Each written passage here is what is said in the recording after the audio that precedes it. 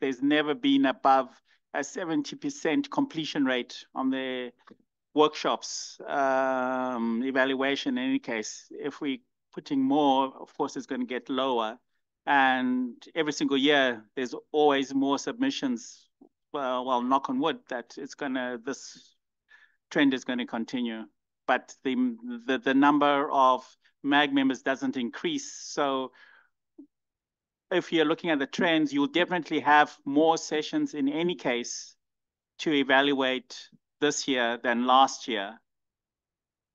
And we're adding more for you to do. And looking at the statistics, we're still not completing the work that you have to do. So, I mean, just mathematically, logically speaking, we have to be careful of the choices we make. Yeah. Chris? Oh, sorry. No, Bruna, the slight hand. Bruna, then Chris.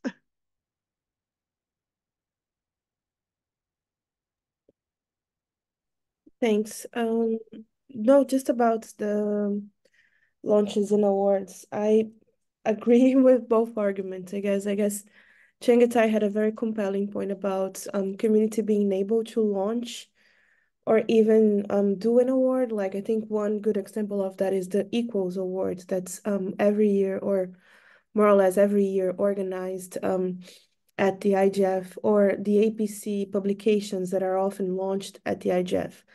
But at the same time, I was in a recent IGF, I was part of a launch that was framed as a panel. So I do believe that although people shouldn't like disrespect the guidelines for the sessions, it might be the case that sometimes they actually do, and they try to game the system, right? And that's the whole conversation we've been having on the models. Like what we're trying to avoid in the end of the day is this sort of tendency of gaming the system or people submitting sessions that are different than the models we've originally envisioned and so on. So perhaps we can have a limited amount of launches and awards and something, let's say we can just put it as like 10, 15, and then make sure they happen either during lunch or at the end of the program.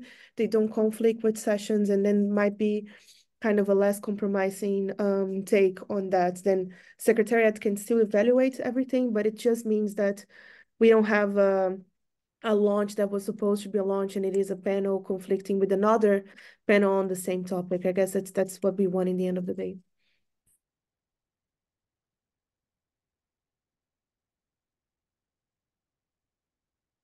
Yes, no, I agree. We have to, whichever sessions we're doing, we have to endeavor to close the loopholes that somebody who doesn't get a workshop suddenly change another format into basically a workshop. So we have to work on that. And of course, it's how best to do it.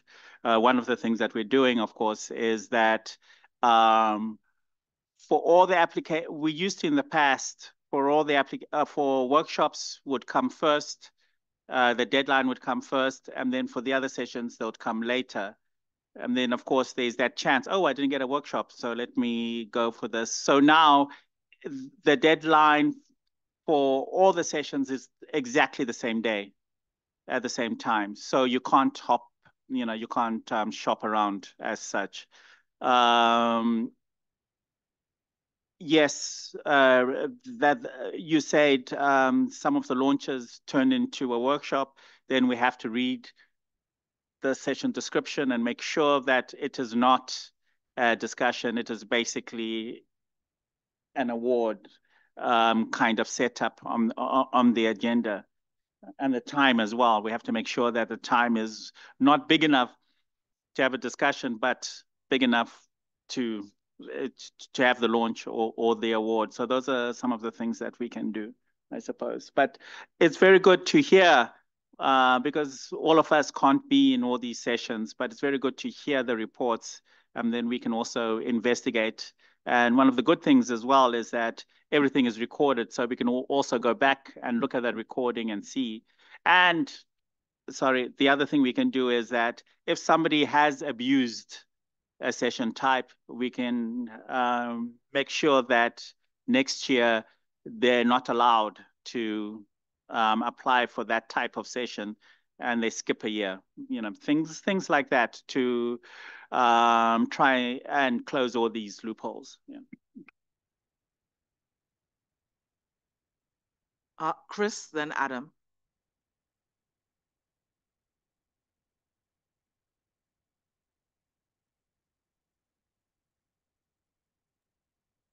Yep, thanks. Then Adam, sorry. No, sorry, I was just waiting to be unmuted. I'm a little dubious or curious about Chengetai's suggestion of keeping track of people who abuse certain formats into the next year. Yeah, it seems difficult. I was going to say a bit what I said in the chat was maybe with the shorter hours we can look at invigorating prizes and launches as a sort of end of the day thing, and using some of the sessions there. Now, I mean, what do you say, Chengetai? It's good to have these recorded and to have streamed and everything. So at that point, you're going back to essentially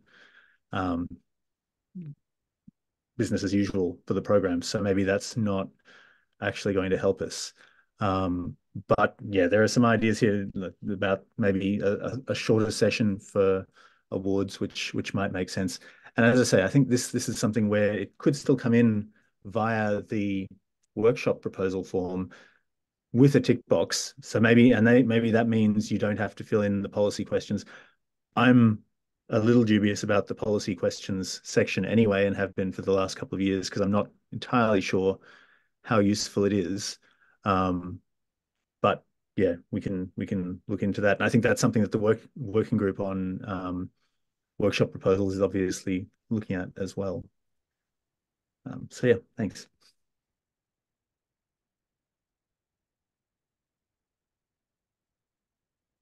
Thanks, Chris. Adam? Hi everybody. Sorry, I can't start my video, but you don't need to see me. Oh, there it is, I think. Hi, Carol. Thank you very much for giving me the floor. Adam Peake. I work for ICANN, but this comment is very much a personal observation as a MAG member for the previous 3 years. About town halls, many of you will remember that I was quite excited about town halls last year, but I think we should be careful that at that time, I wasn't really trying to suggest that people were gaming the system. That may have happened. It's not really for me to say. I do think that the instructions were unclear, and people were using an opportunity to present their interests at the IGF. So my point really, and this also goes to the point that Andrew Campling made, is that things are starting to look very much the same. And I would, as the MAG, look at the instructions you give about each of those those session formats rather. Workshops, I think we know what they are. Workshops of a discussion for engaging in discussion about a particular topic.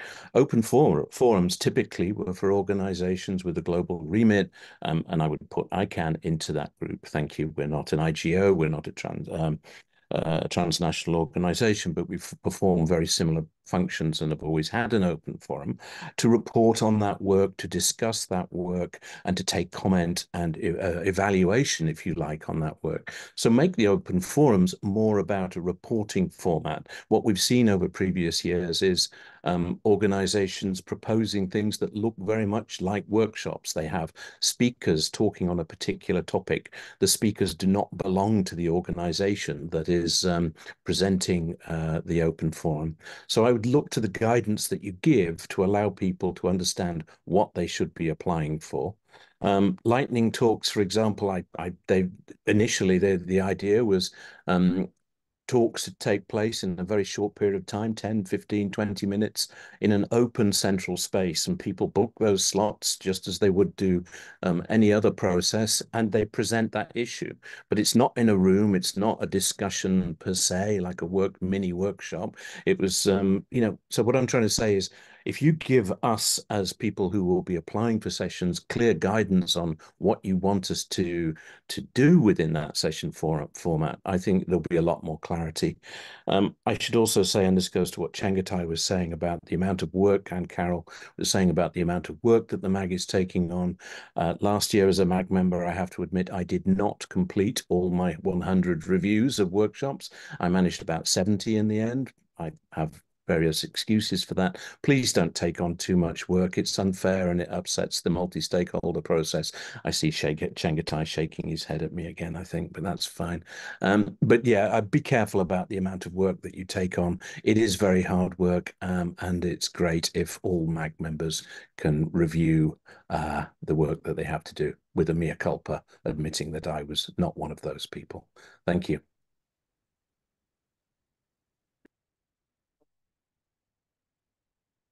So one point that I want to add, that even when we accept the proposals, we should have a second layer, or should save at least 10 to 15 position or slot for the people who will complain back that their proposal are good and they would recommend a second review. So in the last, we just have a threshold and we step on that. I think it's good to give the community, at least anyone who think that his proposal does not get a justified review, or a review with score is unfair, give him another chance to review. And I think if we can integrate this with the proposal, with the workshop process, will be great. Thank you.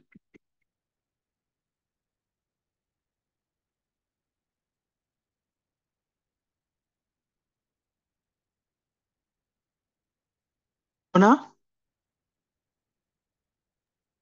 Thanks, Carol. Just about again this proposal, Abdurrahman, I think it's obviously relevant to keep some sort of space or some leeway, right, to rediscuss, or even like from the MAG conclusion. Then later in July, we understand that a certain workshop that felt in a different basket can perhaps come in and be added into the batch. But I would like maybe for us to readdress this later in the year, because it's what we've been doing every year, right? Like if we say it's 70 workshops, then we approve 65, then we have five slots to negotiate. Or even if we have 70, then we feel like renegotiating the whole thing for everyone to add their thoughts, and then we can move and shift things around, or even grow the number by 2 or 3 workshops, even if the space allows, right? I just have a little bit of trouble for us to frame the discussion as in let's keep some slots, because we need to also, again, defend and stand by the process that we approve and the process that Peace is going to consider and think of together with the working group on workshops. And then just stand by our process as the one that's transparent and the community is aware. And it's also something that we can communicate more further on. And then just to wrap, I would make the same suggestion I made to Paul last year. Once we finalize the call for workshops and we have the selection, it would be very nice to have kind of a letter from both Carol and yourself saying these are the workshops we selected, these are addressing topics that are relevant to both local and global community, and so on and so forth. So it would be very nice if this year we can have some sort of a chair and co-chair addressing the community after the workshop selection as well. That's all. Okay, we're at end of day.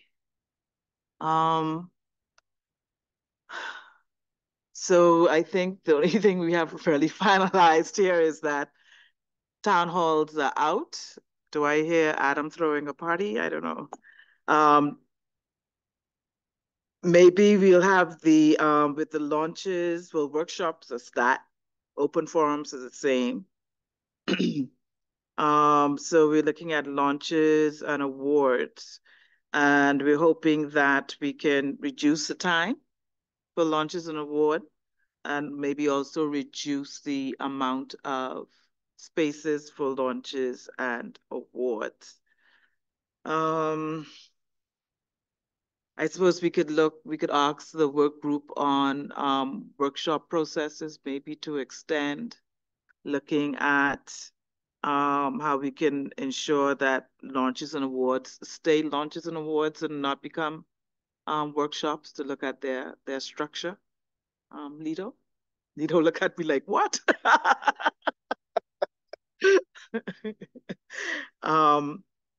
So that's a few things to mull on. I don't know if we could do some kind of new type of calculation or outlook tomorrow to say what happens if we reduce the town halls, what happens if we reduce the launches and awards to 30 minutes.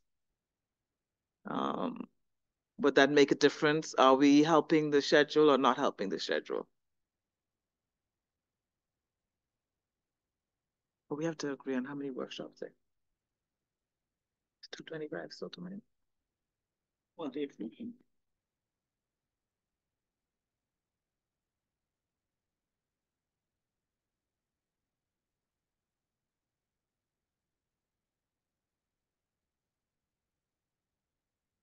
Sorry, I forgot. The DCs and the NRIs.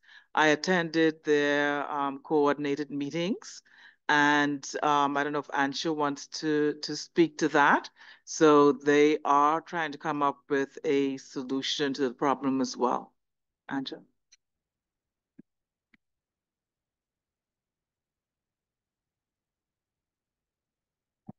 Thank you very much. Oh, I'm sorry.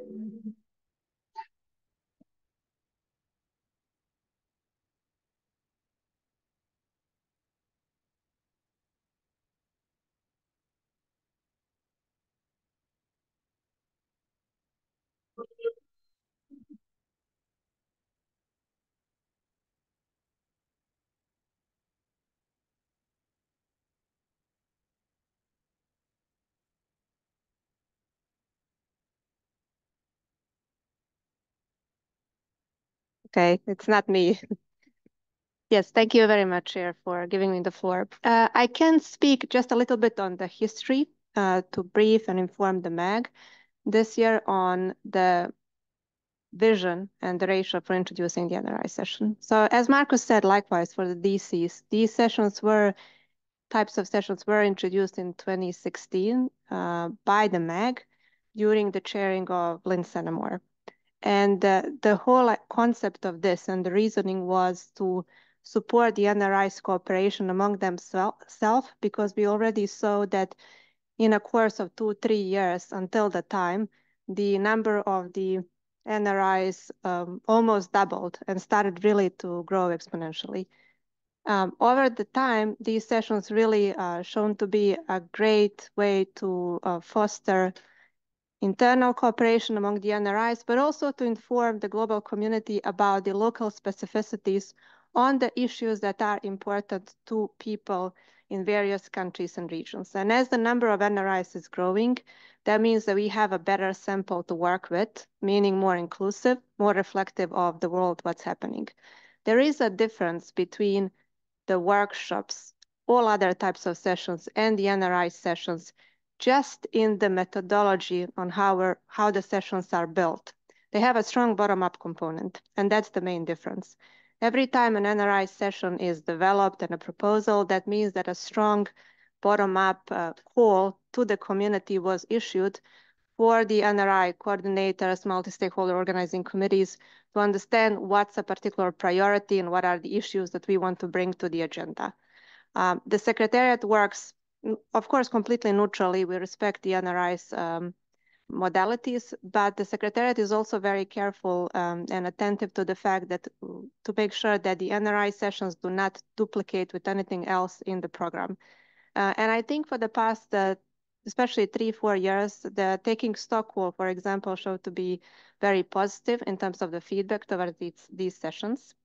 But I have to also say that in respect to the NRI's main session, maybe we can work on the wording for that main session. I don't think necessarily we can call it just the NRI's main session, because we had a very complex discussion in 2017, I believe, on the same subject, why the NRIs are having their own main session.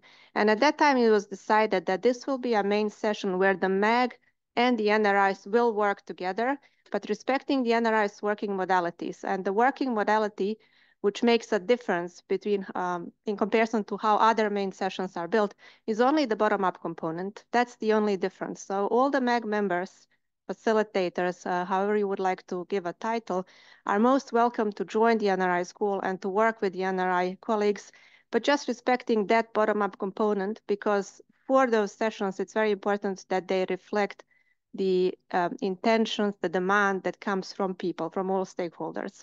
Certainly, I won't take time to speak about the methodology on how we reach out to that, to achieve that bottom-up components implementation, but I can certainly maybe email to the list what was the methodology if that's of interest to the MAG. So I think the main session really is just one of all main sessions, with that difference that we work specifically with the NRI's network to understand what is the bottom-up view and what is the topic that's of interest to now more than 168 countries and regions.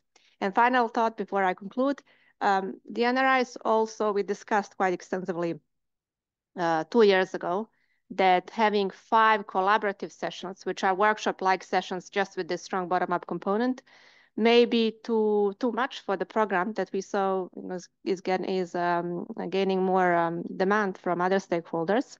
And so the number of collaborative sessions was reduced strategically for that purpose to support the program to only 3. And the program last year managed to accommodate the duration of those sessions to be 90 minutes. So that's as much as I can. So 3 sessions, which are collaborative, 1 main session, NRIs working with the MAG, and there is also a session, which is a working session that's happening on day 0. So the NRIs are not taking any space in the formal program. Thank you. Question and and then we'll close out. No, we have to close out. Sorry. Just a question to I almost call you Bram because it's in Bram's seat. With the DCs, can we group them in terms of whatever sub-themes we come up with, and would that make them work together? DCs, I think.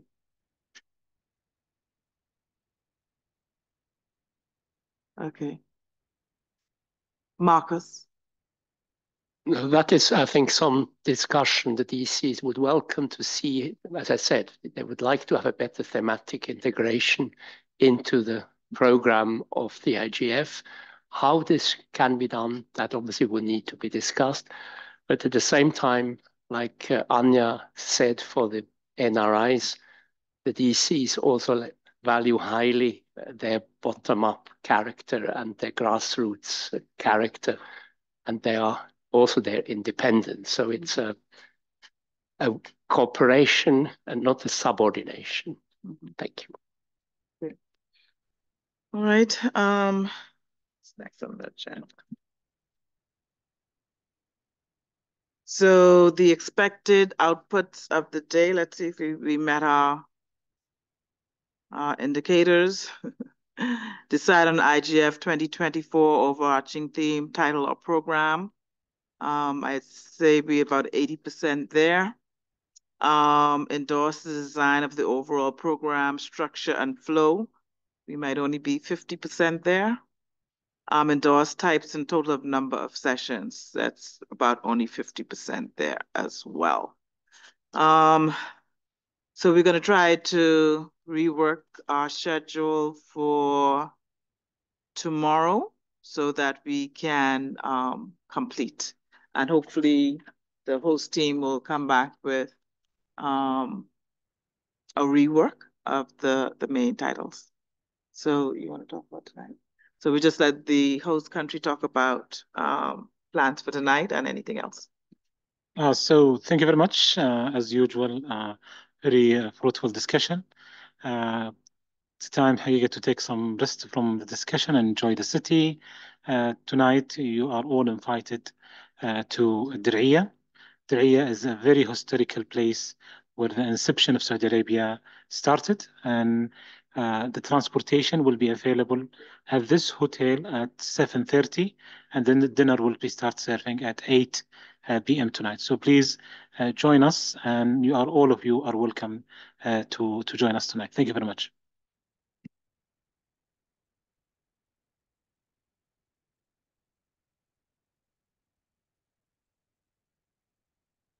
Thank you very much for time. They're gonna beat the bus in the lobby. 7:30 in the lobby, and check the weather before you come out, because make sure you bundle up if it's cold. Okay, that's experience speaking there. See you all later tonight. All right, thank you.